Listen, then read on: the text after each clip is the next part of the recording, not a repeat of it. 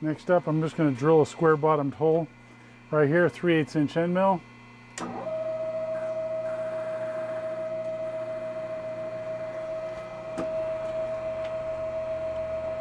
Next up, we're going to machine the slot for the O-ring groove, going all the way around the outside to keep the vacuum inside for the plate that will be mounted on top of this. But first, we're going to center drill and drill the entry and exit points for all of the 4 corner curves because we won't be doing that at this time. I can't do that very easily here. If I had a CNC, this would be totally trivial. So we're going to drill those points so that I have a starting point for the end mill to start in. The end mill is a special one from Pearson Work Holding that is designed specific for 1/8 inch O-ring material, and I look forward to using that one. And in case you're wondering, yes, I lost the audio for all of these sections. Battery went dead in my mic, and I didn't even notice it. On to drilling. I go slowly at first because I want the hole to be pretty accurately placed. So the drill bit can walk a little bit initially, and if you go slowly, I find that it tends to stay centered just a little bit better. Second to last hole drilled, and we will follow this up with the last hole, and then we will machine the slots between the holes on either side, if this gives you more perspective, hopefully.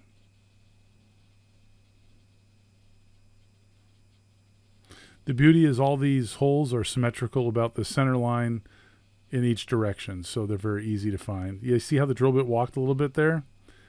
It flexed. Yeah, that's what I'm trying to avoid.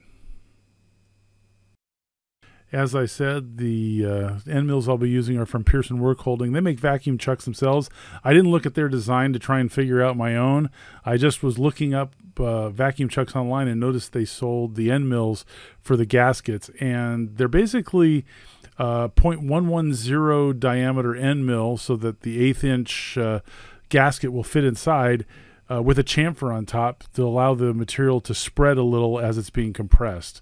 Pretty nice. I bought 2 of them. They're very friendly. They're local to me here in Simi Valley, so that was kind of exciting, and I just picked it up will call. Maybe you'll be able to see this. Here's a close-up of the custom end mill.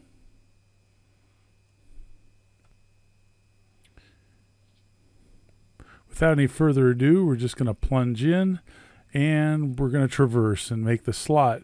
Now, one thing here is that since I had so much trouble with the other grooves with the end mills, I decided to only do 50 thousandths depth of cut on this first pass. And what that ends up doing is leaving a really terrible burr. Fortunately, when I do the second 50 thousandths, actually the total is 110 depth. When I do the second pass, the chamfer will clean up all that burr and also provide a zone of relief for the O-ring to expand into, which makes the contact patch a little bit bigger, which is good.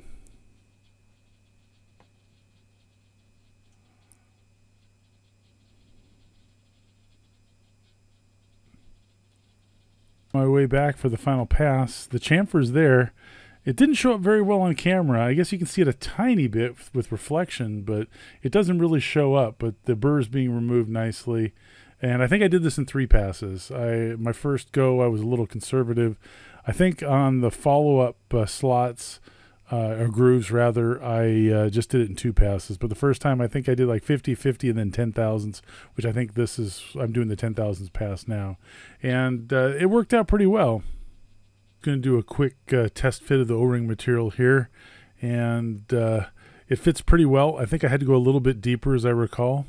The O-ring material I purchased 100 feet at a time. I think I got it off of eBay or Amazon. I can't remember, but it was like $20-something for 100 feet, so that'll last me a really long time. And you can make your own custom size O-rings. You glue them together with some of that black Loctite that Robin Rossetti talks about. Works really well. That's rubber reinforced Loctite.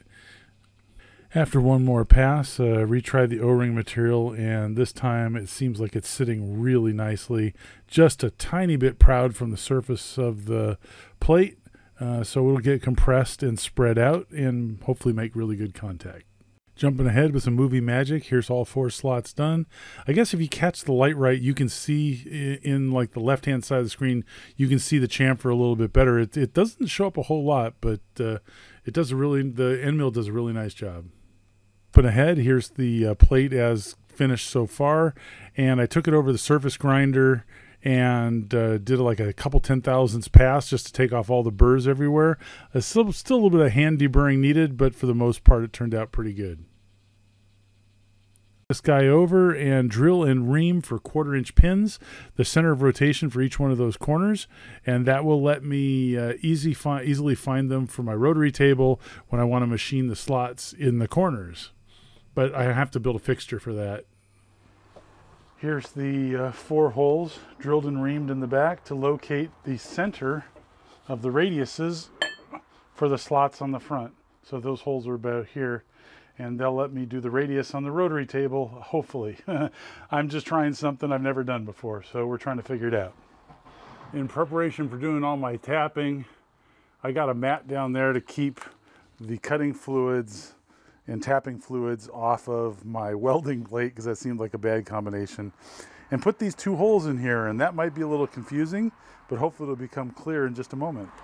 The one thing that's true about tapping is that there's a fair amount of force involved, and you really need to secure your work.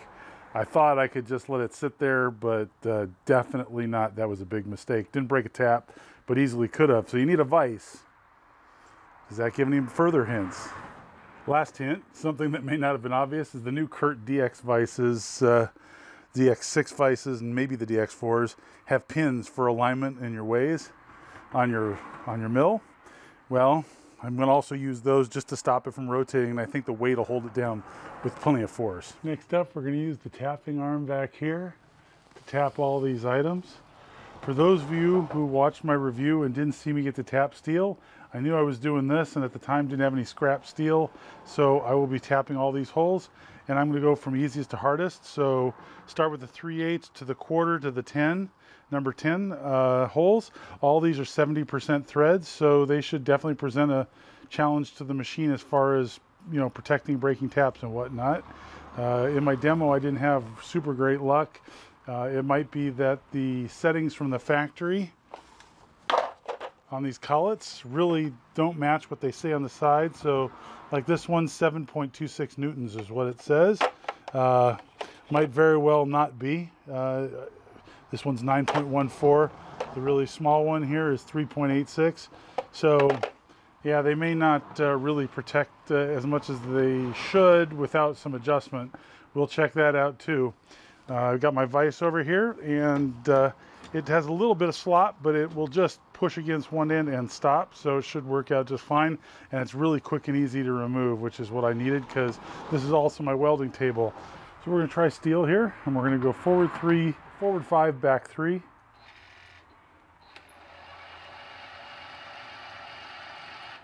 Oh, except it did not. It is not on vibration tap. I must have accidentally turned it off, but it went through it like butter. So for those wondering about steel, it went very easily. It was like butter. These are 70% threads. And there's a spiral point tap, so it pushes the chips in front of it. Huh. Oh, because it's set on manual, not on auto. There we are, we're in auto. So it looks like I don't need to do the vibration tapping anyways. I think we'll just go manual. Because it really goes through like butter.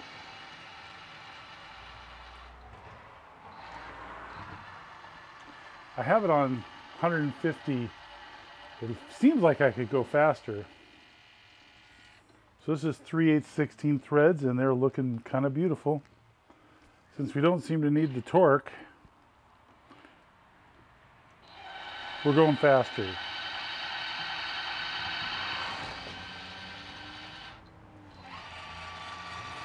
And much faster out. Again, like butter. Nope, no challenge whatsoever. Didn't bog down. Some beautiful threads right there. I don't know if you can see that. Next up, we have 1/4 20, and I have a spiral point tap in here because these are all through holes. I'm going to do this one on auto, so it's going to be forward, back, forward, back.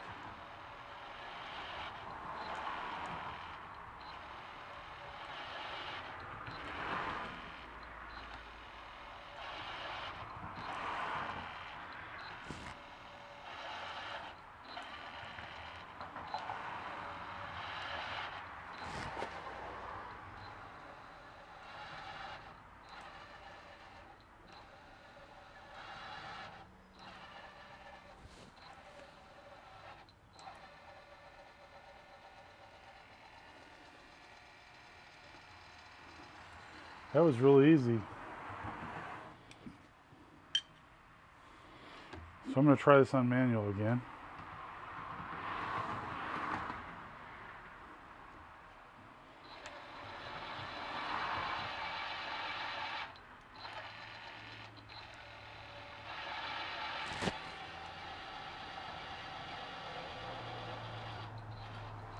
No problem. And I can increase the speed coming out and make this take a little less time.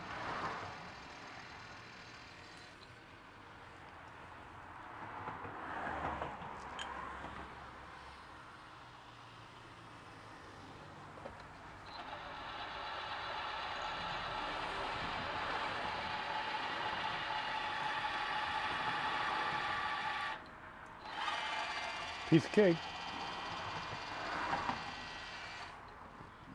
Here's the ones that have me most nervous. 1024 into steel.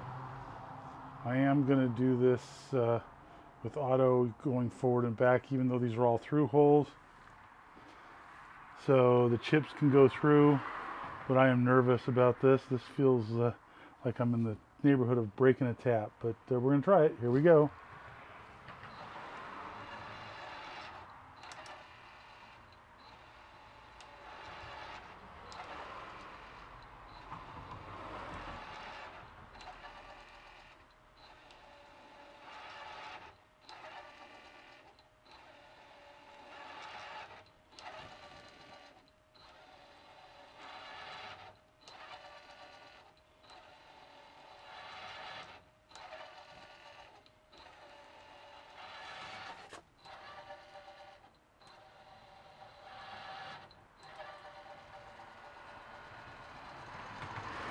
That was full length of tap, no problem. Had me nervous though. Wow. Okay. That worked out well. Lifted a burr up on this side, but I guess that's sort of to be expected.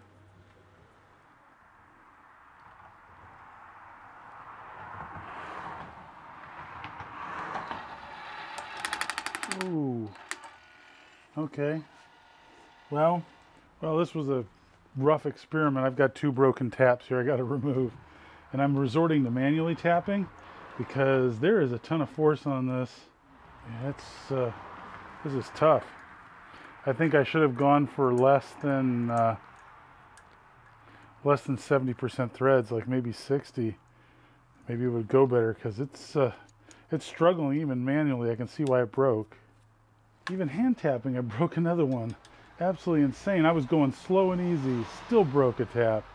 I don't know, maybe I got the hole size wrong somehow.